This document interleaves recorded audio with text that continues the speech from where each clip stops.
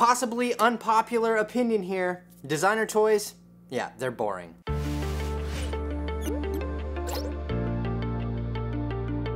What's going on, everyone? Welcome to Box Attack. I'm Dom, and today we are checking out some new things that I have picked up recently, and, well, some things that you've seen before, just in a different color, basically. And I'm talking about designer toys, and I'm guilty of having them too because I fall into the hype and stuff, and some of them I actually do like.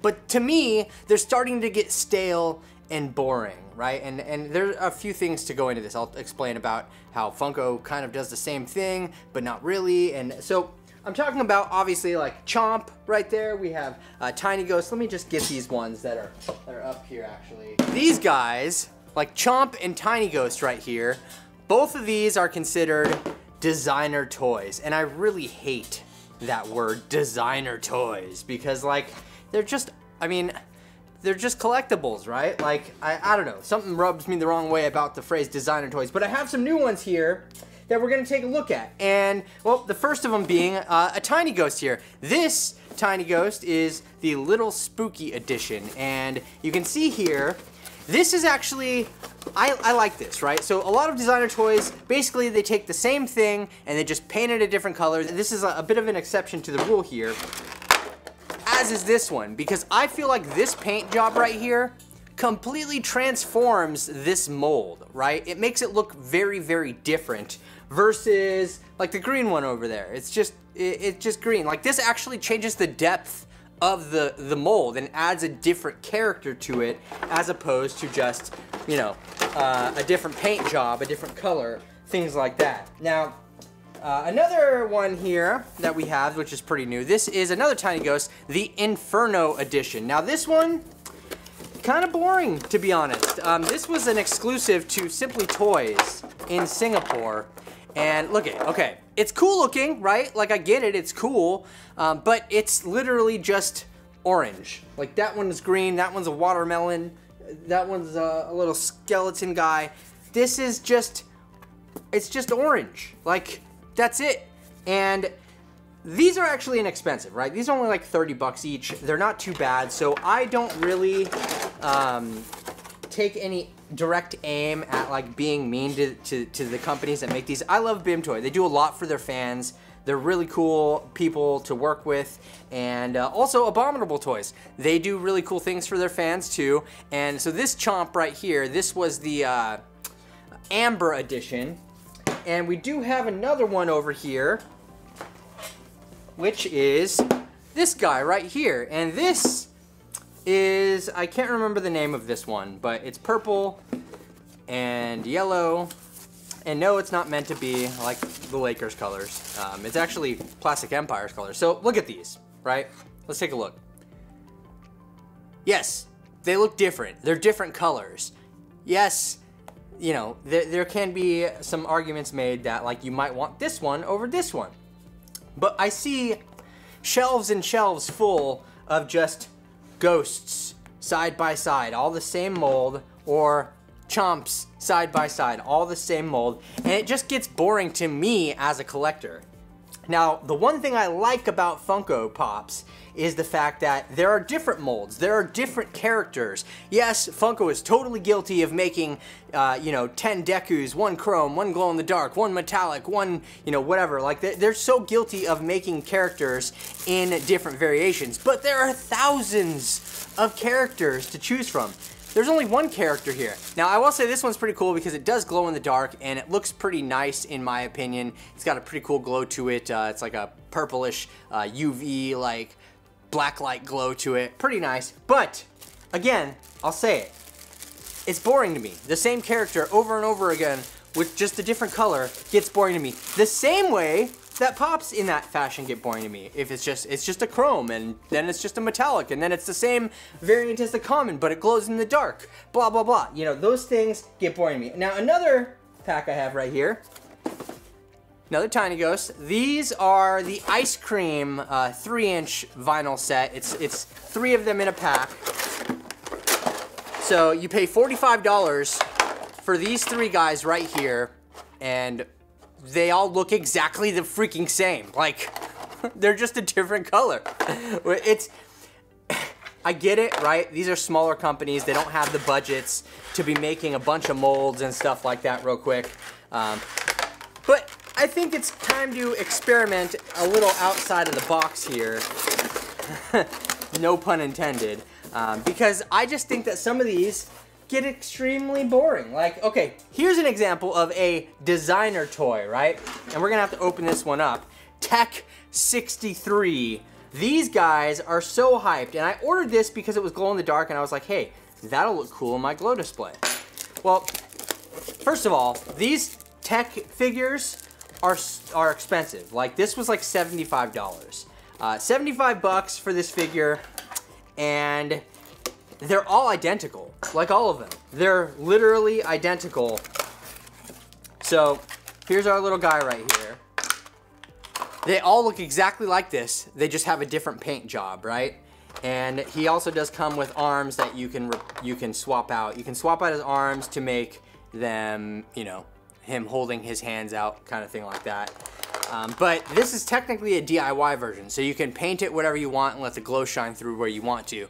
I just think, I see people with shelves of these, and they're all just lined up like this, just one after the next. They all look exactly the same. There's no variation in the molds whatsoever. And these companies are banking, like banking, because all they have to do is tell the factory or the manufacturer to change the paint color, and boom, you got another one. And they're banking because it costs, the amount of that it costs them to make the actual mold for the thing, yes, that's expensive. To get the production right and to get it, like, you know, looking how you want it and perfected, that is expensive. And at least I do appreciate Abominable Toys because they have done some different molds that are a little bit out there that aren't exactly the same as this. They've taken the character and they've transformed it like into a Statue of Liberty or into a gumball machine, things like that. But Tech 63, these guys, it would get boring to me to have 20 of these that are like $80 to $100 a piece. I've seen some that are $150 a piece. Same mold, different paint job, right? Same exact thing. And we have barely available. So I think I've shown this in a video before, I'm not sure. This was the Hot Heat edition that was limited to 100, I believe. And this guy, he's just a one-person act. I think he was recently acquired by Bim Toy, who makes Tiny Ghost, or they adopted him into their company family. I don't know. They look cool. I dig them. Look at this. Pretty sweet looking, right? But yeah, I mean, when you have 10 of these with the same paint job, just a little skeleton, same mold, nothing different, it gets boring to me. The same way, like I said, that Pops get boring when they make the same mold in 10 different variations. And you could also say the same about just having a bunch of boxes sitting on a shelf like that. Those get boring as well. It just all looks the same, right? You just have a wall stack of boxes, which is why I do appreciate having some of my Pops out of box to kind of change things up and not get so tired of it and bored of it. And one other thing we're gonna take a look at, which is pretty new. This is the 100% soft dumpster fire. Now this product isn't new, but this specific one is new, and they do the same thing. This is all the designer toy market is, right? Is let's take the same mold and paint it as many different ways as we can to get a different figure. Now this one is kind of cute because it does come with a little mask right here. It is the 2020 edition, so you can put his little mask on and pop it around the back. There we go. Look at that. So now he is staying safe and masking up. That's pretty funny. But again, the theme of this video is designer toys are boring, and I think that's 100% true. Like, let's do different molds, you guys. If you're a designer and you're making toys, let's design some more toys, right? Let's not use the same mold over and over again to make the same thing. Again, I appreciate Abominable Toys because they have stepped out of the box on that before. I mean, just their recent release was a little bit different, but I do appreciate the Statue of Liberty and the Gumball Chomp, which came out back a while ago. And I don't know, I just get bored with them in compared to like Pops and things like that, because I can collect different characters from Pops, which speaks to me personally a little bit more than buying the same mold of 50 different ghosts, right? That's just my opinion. I think they're cool. I do like this orange theme. Like, I'm gonna put this orange one probably back here with all the other yellow and orange stuff. But they're getting a little stale to me, in my opinion. Even with Pops mass producing and making different variations of the same characters, there are still so many different characters and new ones coming up all the time, which kind of makes it a little more desirable to me to want to buy Pops, even if it's a common and a character that I didn't have that is new and that I like. I'm gonna buy it because it's cool. Like, it's just different, you know? And that is a problem that I have with designer toys, especially the ones like this guy I think this was $75. I think this was $75. Is this worth $75? No. They probably made this for $2 tops. Same with these guys. Even though they're on the cheaper side, this is only 30 bucks. I can't imagine the production cost after years of making the same mold is going to be that expensive. I know for a fact. It's not that expensive after you've recouped your initial costs from developing the molds.